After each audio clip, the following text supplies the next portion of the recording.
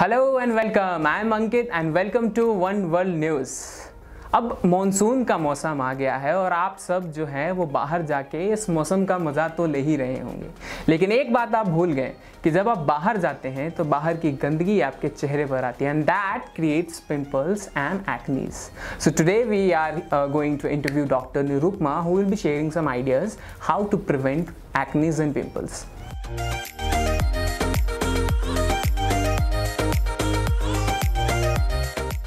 Hi, I'm Dr. Nirupama Parwanda.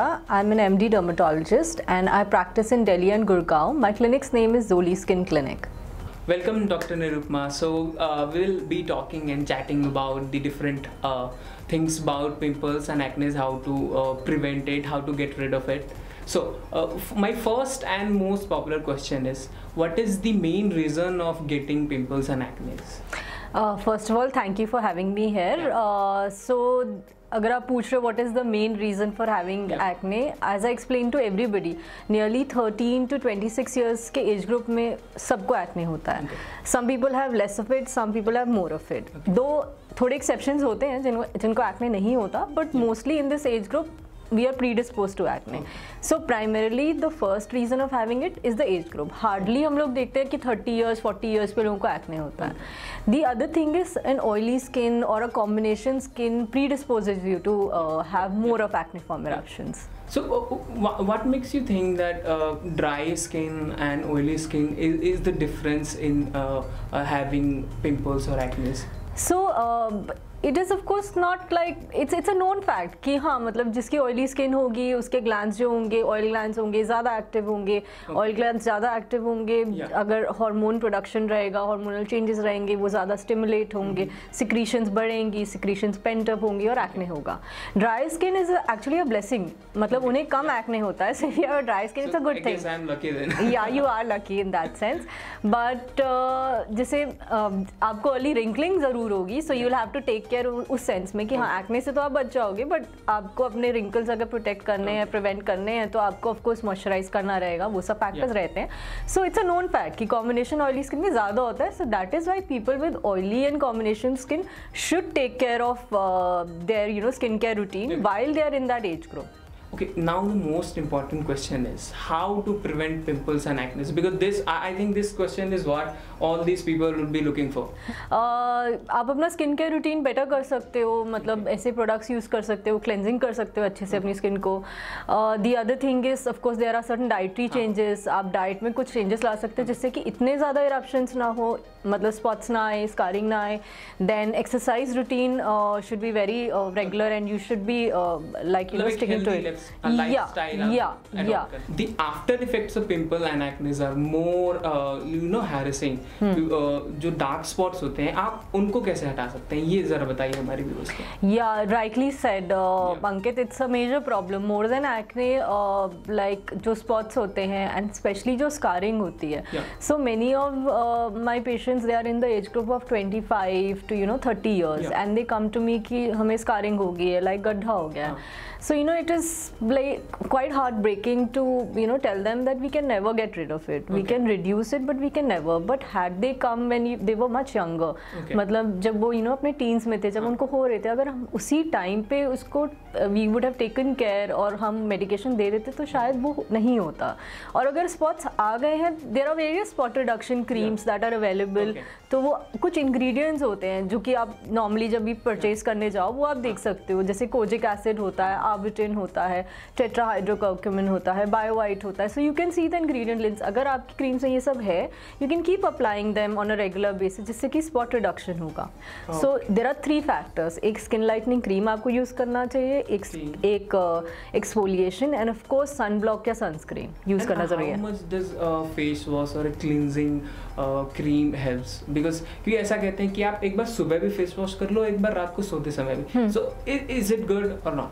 या सो cleansing is the first step in any skin care routine and बहुत ही essential step होता है. आप उसे नहीं स्किप कर सकते, specially when we are talking about acne.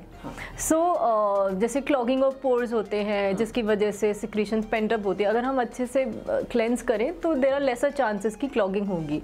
सो एक अच्छा salicylic based face wash would be a good enough thing to clean the face, or a foaming face wash. बहुत सारे multiple ऐसे face washes available है. And अगर हम frequency की बात करें, usually twice a day is a good enough frequency for someone to wash. There is a myth कि जो लोग जिम जाते हैं उन्हें पिंपल्स आ जाती है या फिर एक्नेस. हम अपने व्यूअर्स को ये बताना चाहते हैं कि इसमें कितनी सच्चाई है. It is very true. क्योंकि अगर आप प्रोटीन पाउडर्स खा रहे हो, these are way protein, so they tend to increase the androgen precursors. Androgenic precursors मतलब हार्मोनल प्रिकर्सर्स होते हैं जो कि हमारे ग्लैंड्स को स्टिमुलेट कर सकते हैं. सो कई बार देखा गया, as soon as you start taking protein supplement you might and up breaking out. But ऐसे बहुत लोग होते हैं जो प्रोटीन सप्लीमेंट खा भी रहे होते हैं बट उनको नहीं ब्रेकआउट हो रहा होता. So usually I suggest people to switch to more natural sources of protein. There are so many vegetable, मतलब vegetarian sources of proteins, there are non-vegetarian sources of protein like chicken, meat, and like they can have egg, there is paneer, there is soya, so that would be a better bet. But it's actually a known fact that it can, but actually going to the gym is also a good reason for you, if you are kind of having a lot of acne, because gymming करने से आपकी muscle mass increase होता है अगर आप weight lifting and all कर रहे हो, जिसकी वजह से insulin resistance कम होता है, which also tends to in turn help reduce the acne. Yeah, so my last question would be, ये जो घर पे बैठे लोग हैं, how can they get rid of this without going to any without any professional help or something? मतलब घर पे कहते हैं ना बेसन लगा लो, हल्दी लगा लो and they'll help you. जरा इसके बारे में बताइए. Yeah, I really would want to talk about this.